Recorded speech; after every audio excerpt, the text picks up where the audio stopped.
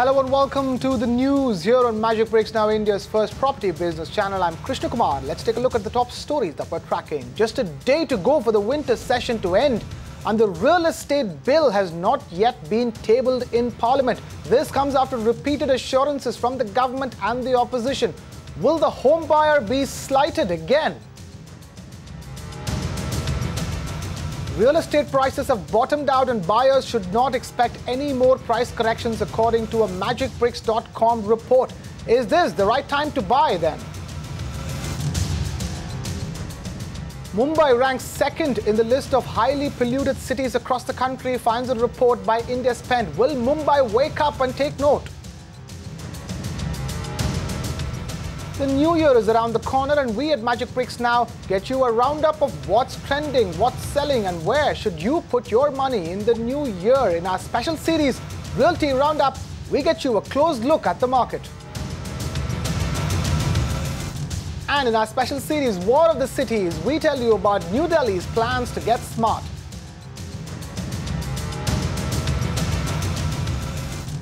Straight up our top story, it's a washout session yet again. The winter session of the Parliament has not been functioning as expected, and crucial bills like the GST and the real estate bill have been hanging in limbo despite getting the Cabinet's nod on the 9th of December. The government is yet to table the real estate regulatory bill for discussion. With just a day left for the session, it seems highly unlikely that the bill will get passed. My colleague Deepa Rana joins us now with some details. Deepa, yet another snub for the home buyer, isn't it? The real estate regulator bill has been snubbed by the NDA government. The bill that was introduced in 2013 by the UPA regime has been delayed for about 2 years now. The real estate regulator bill, which got a nod from the cabinet on December 9, has not yet been tabled for discussion in the parliament. It has been 13 days. Remember, the Rajya Sabha Select Committee had submitted its recommendations on July 30 and cabinet gave the nod for the bill on December 9. Despite the fact it has not been listed, even the housing minister had told us that the bill is going to be listed, but it has not been tabled for discussion. Now, with just 1 day remaining, it seems that even if the bill is discussed tomorrow in Rajya Sabha, it will not become an act of law as it has to pass through the Lok Sabha as well. All in all, now it seems that the home buyers will have to wait for the summer session in 2016 for this bill to be tabled for discussion in Parliament. Thank you, Deepa Rana, for that report. On to the other big story that we're tracking over here. Home prices will not correct further. That is the takeaway from a report by magicbricks.com. The report expects prices to remain stagnant at least for the next 6 months. Ruchi Deshpande examined this report and she joins us now with the details. Ruchi, what exactly does the report say? Will the prices rise going forward? If you are a potential home buyer, then now might be the right time for you to go ahead and buy that house. A report by magicbricks.com states that there will be no further correction in the prices, which means the prices of the homes will not rise or fall in the next 6 months. Now, when we spoke to magicbricks.com, they told us that there are 3 main reasons as to why they don't see a correction in prices. The first one is if the developers go ahead and get the prices down upfront, this will lead to a negative consumer sentiment because they will expect these home prices to fall further, and hence there will be no demand or sale. Secondly, there is heterogeneous inventory, which means that piled inventory across the board is not equal. It's in various stages of construction, with some of them being complete, some of them being not complete, and hence the normal demand and supply rules do not apply here. Hence there will be no sale again. And third and the last one, in case of the lower budget housing segment, the prices are already kept at a certain level. Hence the developers cannot go ahead and reduce those prices further, due to which there will be no demand or sale as yet. In conclusion, when we spoke to Magic Bricks Now, they also told us that these prices of homes will remain stagnant for the next 6 months, which again means that there will be no price rise for the next 6 months. Ruchi Deshpande there with the latest on the magicbricks.com report. Now, we also spoke with Rohit Vats of magicbricks.com for a better perspective on the price correction in the residential market. Listen to what he had to say. The weighted average price for all the 11 cities has been fairly stagnant. While explicit price correction might not have happened, there is a time correction of prices, which basically means is that the properties that you're getting today costed the same 2 years back. When you index the price for inflation, which had been pretty high for past 2 years, what you find is that in most of the cities, the prices have actually gone down as compared to what was the price level 2 years earlier. It is opined that the prices have reached a level where they are unaffordable, and unless and until developer community rationalizes these prices, this inventory overhang will remain. This argument does not hold across the entire segment of real estate market. To say that simply because of price the consumer is not buying the property and price correction will lead to a movement in the unsold inventory, we feel is not the silver bullet which everybody is making it out to be.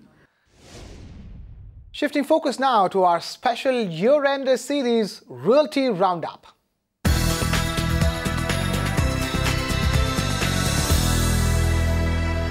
In this series, we track all the hot markets across India and tell you how they have fared in the last 1 year. We also tell you what areas you should be betting on. Today, we take a look at the Delhi NCR residential market. How has the National Capital Region performed when compared to the rest of the cities over the last 12 months? Suyesha Sawant, who tracks that market, brings us this report.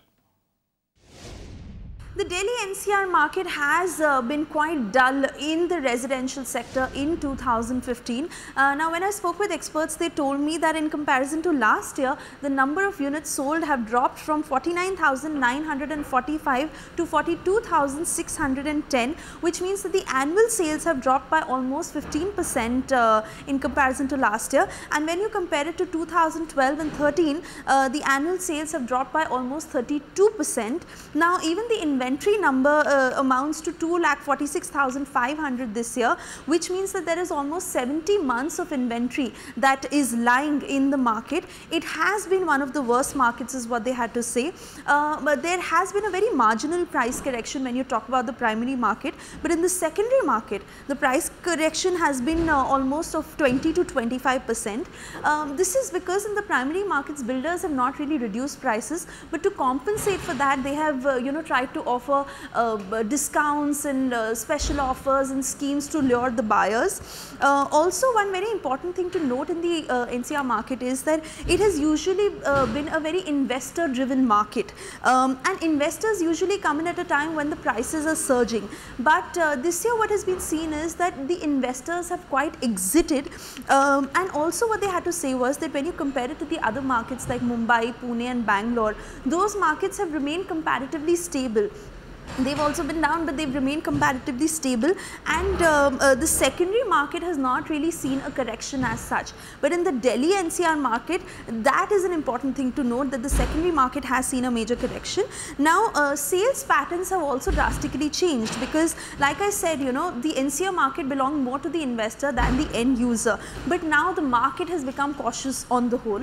Execution is a question, which is why, a lot of investors have exited.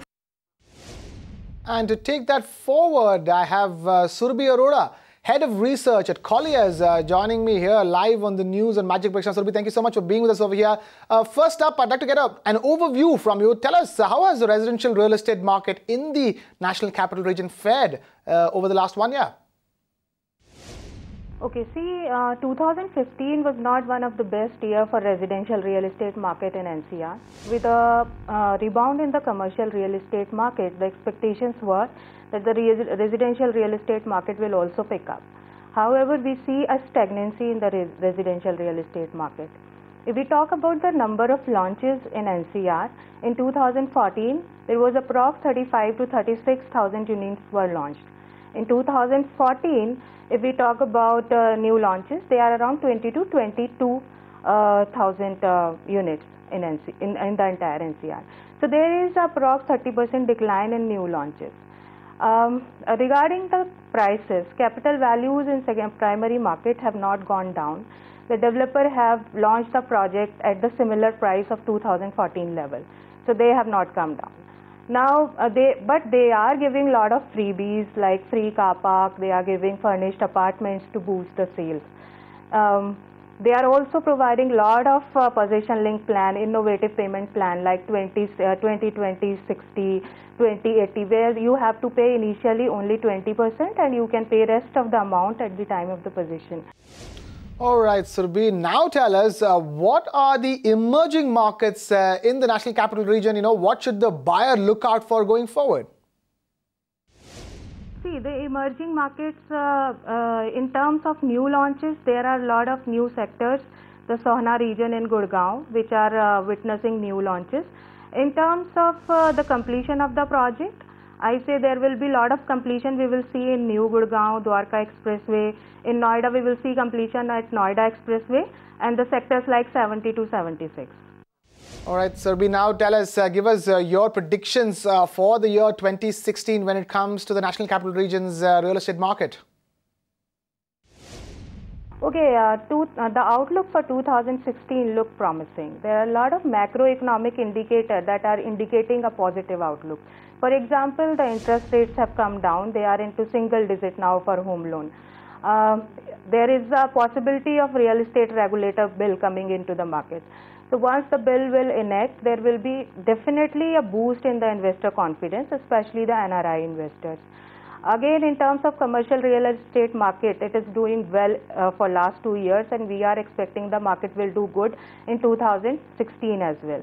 So there will be employment in the market. All these indicators are posing a positive picture for residential real estate. For investor, I can say that plan long term if you are looking for an investment. If you are looking for an end use, go for ready to move in properties, because there is a lot of completion are expected in 2016 in Q1 and Q2. With the resolution of the NGT issue, you can find lot of units available at Noida Expressway. There are completion on sector 70 to 78 in Noida market. Similarly, in Gurgaon market, you will see a lot of completion in new Gurgaon market where the people have started living in. So if you are end user, go for a ready to move in property. If you are looking for an investment, plan for 4-5 years. Surbhi, before we let you go, one straightforward question I've been wanting to ask you. Are you trying to say that this is the right time to buy? Yeah, the market is almost stabilized for a year. We are not expecting any downgrading further in the market. So I think if you are looking for buy, this is the right time. You can get a good deal right now. Developers, if you are going for an under construction project or new project, you can get good deals from the developer also. They are offering freebies. They are providing a lot of innovative plans. So I think this is the right time to buy property. Surbhi Arora, Head of Research at Colliers, thank you so much for being with us here on Magic Bricks Now.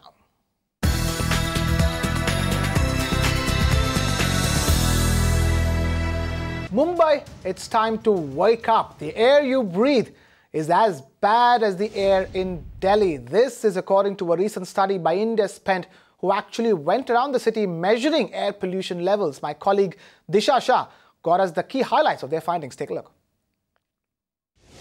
One of the major reasons that the citizens of Mumbai are exposed to on a daily basis is of air pollution. According to the surveys done on the air quality, it reveals that the air pollution levels in the city of Mumbai has gone up to 500 micrograms per cubic meter, which is almost 5 times more than the acceptable standard, which is just 100 micrograms per cubic meter. Also, it was just recently when Maharashtra Environment Minister Ramdas Kadam also blamed traffic vehicle emission and mushrooming constructional activities in and around in the city of Mumbai are the two major reasons that contribute to the highest number of air pollution levels in the city of Mumbai. Also, the data also reveals that the number of vehicles on the road this year has gone up to 3 lakh plus if you compare it with the previous year, that is 2014. Secondly, according to the India Spends recent data, it reveals that Kandivali, Worli and Lower Parel are the most affected and the most worst areas when it comes to the highest number of air pollution levels, where the air pollution levels within the 10 micrometer radius has gone up to 800 micrograms per cubic meter in these areas, as against the acceptable standard, which is just 50 micrograms per cubic meter.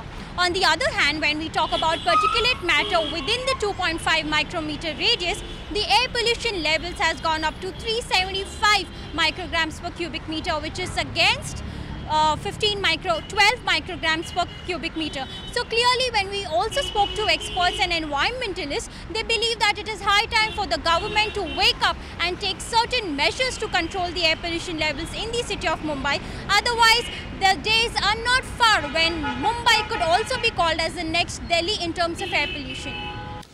Mumbai could be called as the next Delhi. Nobody would want that. To get us a better perspective on that, we have Samar Halalankar, editor at India Spend, joining us here in the news on Magic Bricks Now. Samar, thank you so much for being with us over here.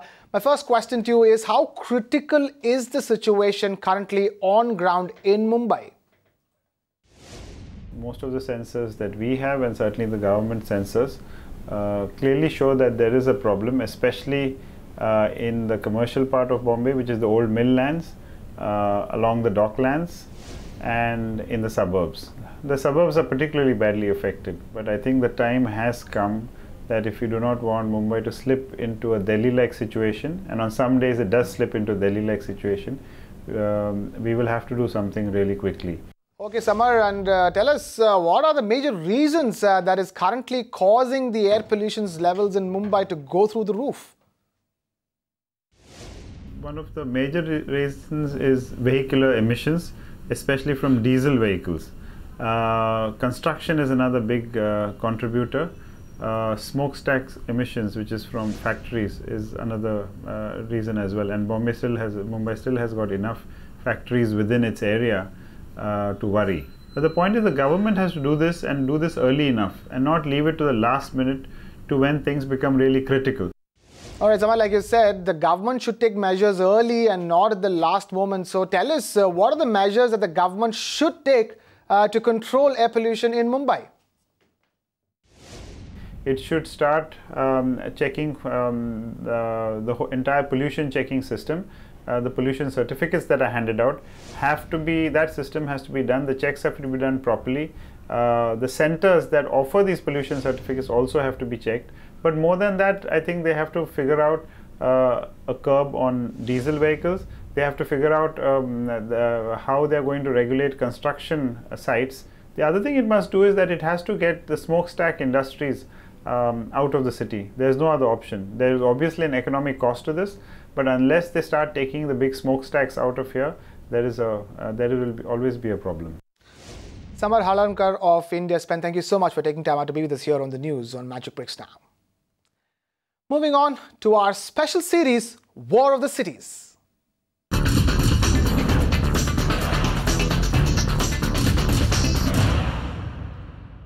It's the race up to the top 20, and 85 of 98 have submitted their smart proposals. Who will be in and who will be out? As we await the answer, we at Magic Bricks Now look at each of these cities who have submitted their proposals. Today, we take a look at New Delhi. The last time we got in touch with the municipal corporation's officials in the national capital, they were busy chalking out New Delhi's smart city proposal. The latest update is that the proposal is not only ready, but like I told you earlier, it has been submitted as well. To give us more details of New Delhi's smart plan, I have Naresh Kumar, chairman of New Delhi's Municipal Corporation, joining us here on the news all the way from New Delhi. Naresh, thank you so much for being with us over here. Tell us, pan-city proposals and area-based development are the key criterions for this particular round. What are you doing on that front? See, like as far as the NDMC is concerned, we are working on a two-pronged strategy. One is which is talking about the entire NDMC area, where we are working it out, having a smart grid, which will have an automatic metric infrastructure where we can manage that peak load through an analysis.